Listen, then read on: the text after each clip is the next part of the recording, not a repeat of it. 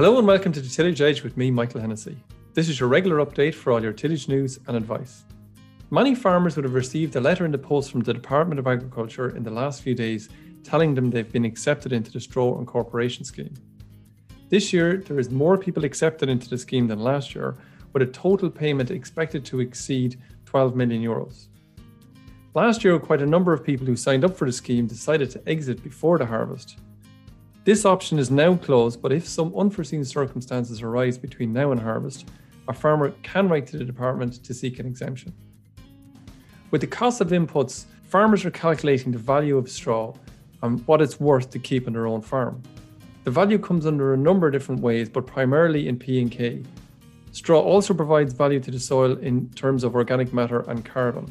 However, straw which is chopped needs to be incorporated properly, and some farmers have found this a little more difficult than expected. So today I'm delighted to be joined by Dermot Forristal, a researcher in Oak Park in Teagasc, and Mark Plunkett, a soil and plant nutritionist in Teagasc, to discuss the topic. Mark, last year there was a reasonable uptake of the Straw Incorporation Scheme. How did it work with farmers, and did it work well on the ground afterwards? Yes, Michael, there was very good uptake in 2021. There was 10 million of a fund available, and there was approximately 8.5 million of that utilised in the straw chopping scheme. So there was good uptake in 2021. So farmers were happy enough with the word, Mark? I think so, Michael. I think any farmers that have availed of it, I think it's worked out pretty okay. 2021 was probably a good year overall in terms of straw. There was good straw volume out there. So yeah, I think anyone that chopped, I think, was reasonably happy with the scheme in 2021. Okay.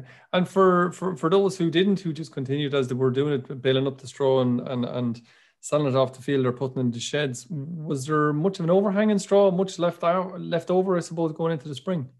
I suppose it's difficult to gauge, but yes, I reckon there is a proportion of last year's straw still in sheds, but I suppose it's very, very hard to say exactly what's in sheds at present, Michael.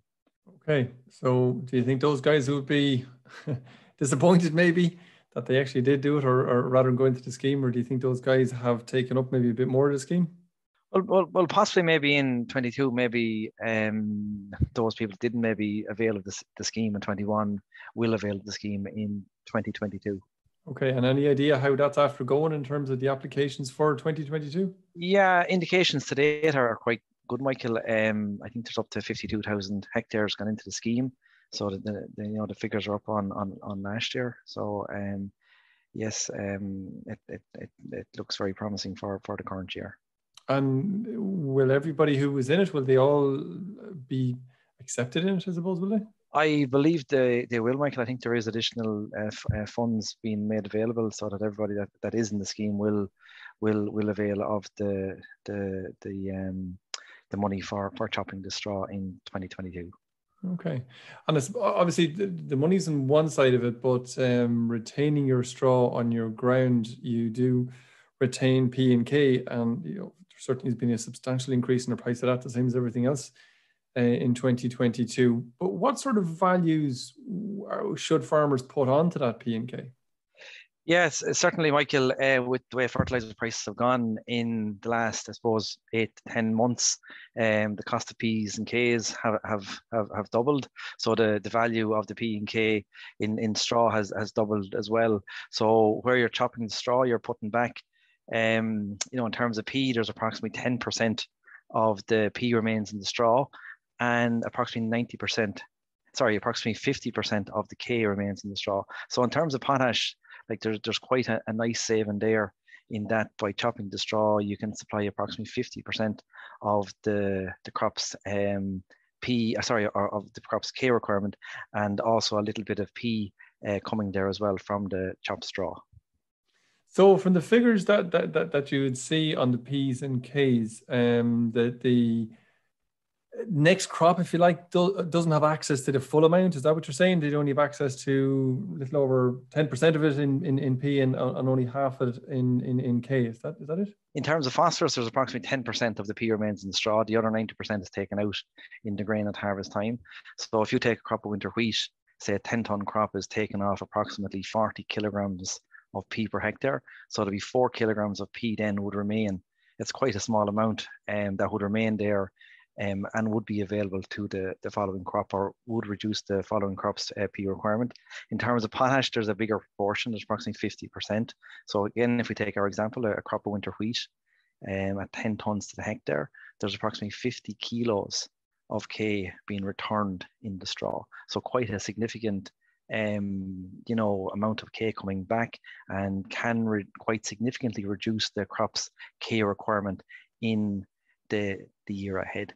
So if we take a crop of winter wheat, or a crop of winter barley, or a crop of spring barley, and if we put a value in terms of a monetary value on the P and K that's returned in the chop straw, it's worth approximately 100 to 115 euros per hectare. And on the other hand, then oat and straw, there's actually more. There's about 60-70% of the K actually returned in the straw, and it's worth approximately 165 euros per hectare. So in the current year, with indications that fertilizer will, remain expensive in the year ahead, where straw is chopped, it can quite significantly, I suppose, reduce the cost of P, especially K, in the year ahead.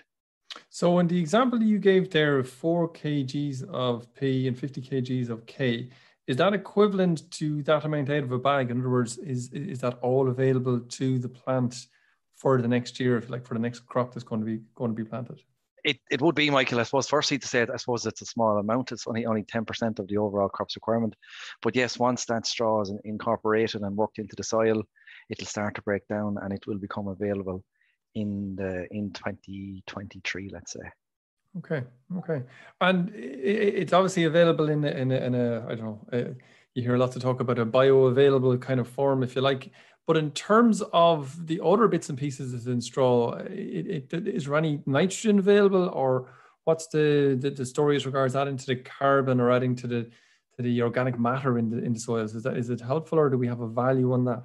Yeah, and in terms of the carbon, I suppose, look, there is little opportunity, especially where you can't, I suppose, source organic manures to get organic matter or carbon back into the soil. So again, if you take our example, a 10-ton crop of winter wheat, we're returning approximately 2.4 tons per hectare of carbon. And the soil will retain somewhere in the region of 15 to 20% of that carbon goes into the soil carbon pool, or the organic matter pool in the soil. But building that carbon is a very, very slow process. Again, work that Dermot would have carried out there in Knockbeg and Oak Park over, I think, 8 years. Dermot, you were showing an increase of 0.015% in the percentage carbon per year. But I suppose the other side of the story is that, Michael, we're also feeding the biology, we're feeding the bacteria, we're also improving things like soil structure, soil health, soil quality. And also we don't have to take off that straw come harvest time as well. So there's less, I suppose, risk. There's less traffic, less risks of compaction around that time, you know what I mean, that you've less machinery, less operations in the field. So there's many benefits in terms of chopping straw or getting, straw back into the soil. But I think Dermot probably will talk later in the interview, but incorporating that straw rapidly is very, very important. And to get it into the soil, to get it breaking down, to get that release of the nutrients from that straw and the value out of it in the following year.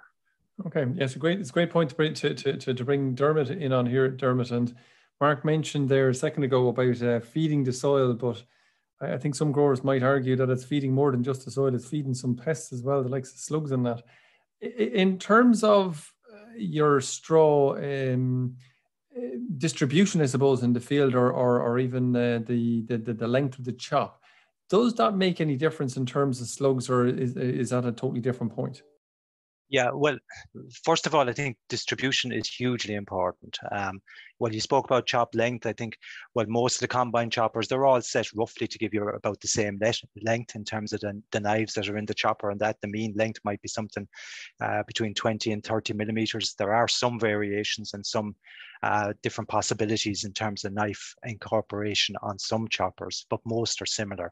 But the distribution is hugely important, because I think in Irish crops generally have big straw yields. Okay, they have very big straw yields. And often the straw isn't fully ripe when it's going through the combine relative to other climates. Of course, we can have damp days as well. So the challenge is often in chopping it, but particularly in spreading the straw and getting it back out to the full width from which that straw was cut. And I think many of the problems that people had last year, and Mark has seen some of this. I remember him showing me some photographs, and I've seen it myself, where the straw being spread from the combine wasn't actually making the full width of the header. So you had a big combine, big header, but the straw chopper, either through setting or simply not having enough capacity, wasn't actually spreading that straw out evenly across the full width afterwards. So if anybody has a choice when they're buying combines, look carefully at the chopper options that are there, because some of them have different spreading options that are more suitable to wide headers. And particularly in our conditions, you'd want to be picking probably the widest spread capacity available for your combine. Okay, so that'll help with the slug issues maybe afterwards. And incorporation is going to be a big part of that, and there's many different tools which a farmer can use. Is there any best one? Is a tine better than a disc? Is a big tine versus a small tine? What's the thinking in terms of how that incorporation happens best? Yeah, like there's many, Michael, there's many different kind of levels of incorporation, and there's pros and cons in going for how deep you go and various things like that. But in answer to your first question, I would think both tines and discs that are designed for the job can do the job. Both of them can do it. And indeed, some of the machines have combinations of tines and discs. I think what you need to have is something that is designed to work in trashy conditions. So you need a frame, if you like. Whether it's a disc or a tine machine, you need a frame with lots of clearance there. And you need discs that are mounted in such a way that it doesn't get balled up, if you like, with straw in front of it. So certainly the design for stubble cultivation and stubble incorporation, it's important to have that right. Both tines and discs can incorporate. They can incorporate to different depths. The disc is possibly a little bit more limited on that unless you're working with a very, very heavy disc, because in dry conditions, some of the shallow stubble cultivation discs won't penetrate very deeply, but they will still get that straw in contact with soil, which is what will start the breakdown process. So really, what's really important there is to get it spread evenly first, and then to start the process by incorporation. Indeed, if you're looking to get a stale seedbed to try and control grass weeds, and depending on what you're going to cultivate with later, maybe the first cultivation being shallow, might be an advantage there, because you're not going to bury your weed seeds too deep. But in some cases, people might want to go a little bit deeper than that in the beginning, depending on straw volume. Whereas in other situations, you may go shallow first, but then you may have a deeper cultivation later on. But it is important to start the process reasonably early to get the straw in contact with some of the soil to start the degradation process. So, Dermot, in terms of the depth of that cultivation that you mentioned, what's the justification for going deep at all? I mean, you mentioned that trying to keep it shallow, you might get more weed seeds to grow. Why would somebody consider going down too deep? And you might maybe give a comment of what you regard as shallow and what you regard as deep in terms of centimeters or inches. Yeah, I think in terms of shallow, you're probably talking about something that's maybe 50 millimeter or 2 inches or so, and deep is, from that 50 down to maybe 150 or 100, 150 millimeters deep, which would be 6 inches deep or something like that. The reasons for different depth, I suppose it depends on what you're going to do afterwards. Like you could, with big straw volumes, big oat crops, for instance, if you try and incorporate in a very shallow depth at 50 millimeters and then sow directly into that, you might not be sowing in the best conditions. You could have a very loose and open and difficult to get good seed to soil contact afterwards if there's a lot of straw that hasn't broken down in that top 2 inches or 50 millimeters. So that might make the case for a deeper mixing of the soil. I think that the 2 inches or 50 mil will start the degradation process, but you could still have that very loose soil straw mix at the top, where you find it very hard to compact the soil enough. It'll be spongy with straw on that part to give you the good seed to soil contact.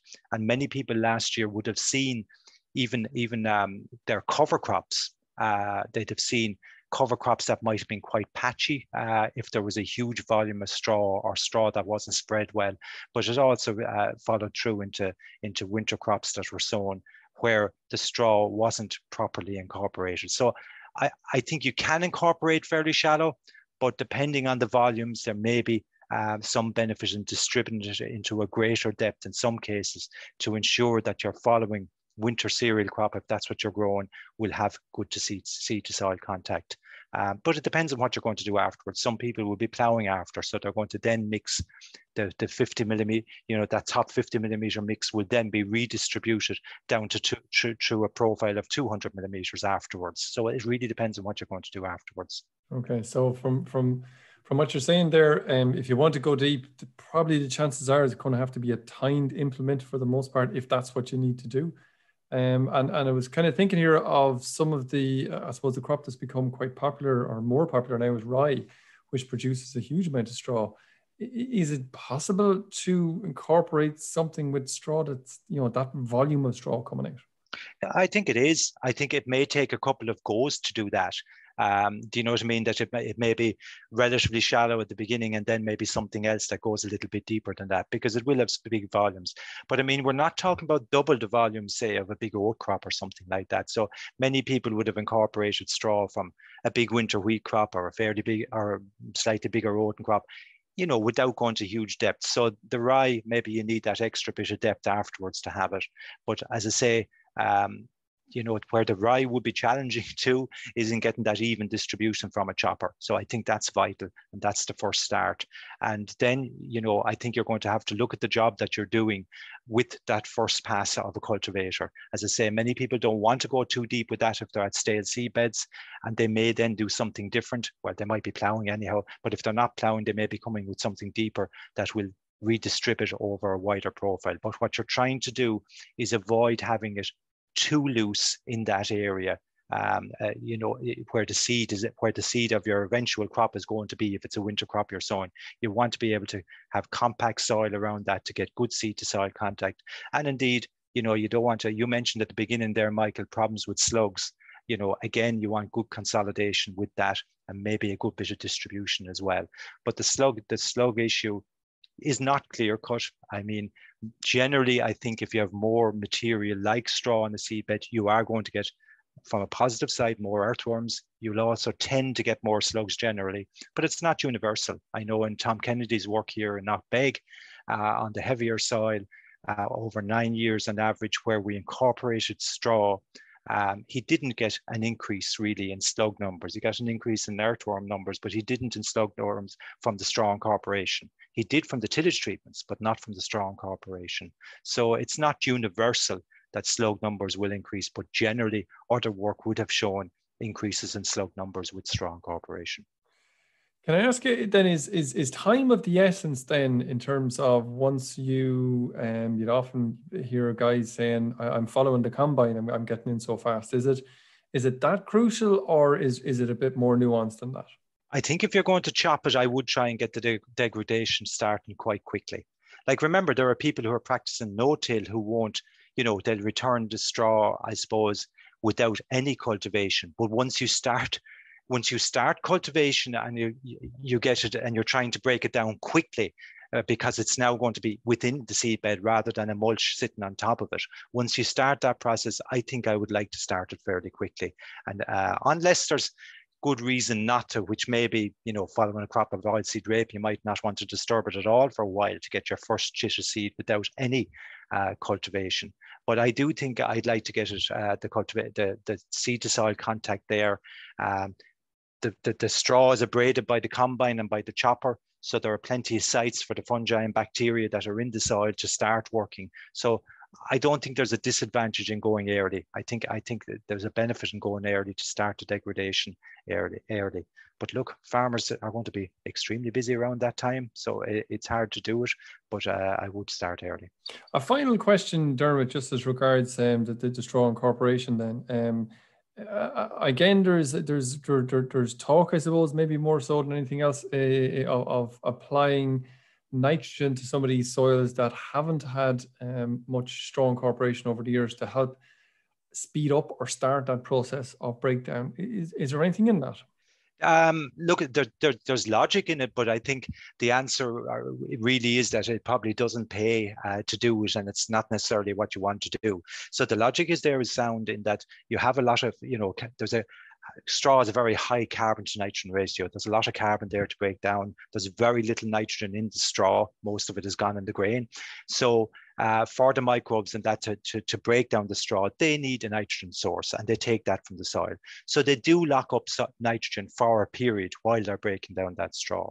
But I think there's quite a bit of work, was done in the UK, which on balance said that there isn't really justification for adding nitrogen at that phase, that it doesn't make a lot of sense. As a matter of fact, they'd spin it the other way and would say that it probably prevents nitrogen leaching. So, it's not going to adversely affect establishment. The establishment may be affected by straw chopping in other ways, whether it's slugs, whether it's not a good seed bed because there's too much straw near the seed or whatever.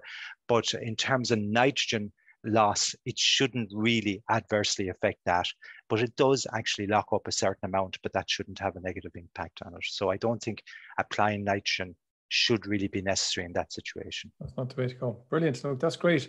Thanks very much, Dermot and Mark, for joining me today. It's a good roundup of I suppose the bits and pieces to look out for in terms of straw incorporation, including the values of that to the farmer, I suppose, and if you're going to bale it, what you're giving away in that sense, or what you should be getting paid for. So guys, thanks again for your time, and we'll chat again later on in the year. Thank you. So that's all we've time for, and my thanks to Mark and Dermot for joining me on the podcast today. Finally, don't forget, if you enjoyed the podcast, and recommend it to a friend or colleague, and as always, rate, review and follow on Apple Podcast or Spotify so you never miss an episode. And for more information, go to teagasc.ie. I'm Michael Hennessy. Thanks for listening. I'll be back next week with more tillage news and advice.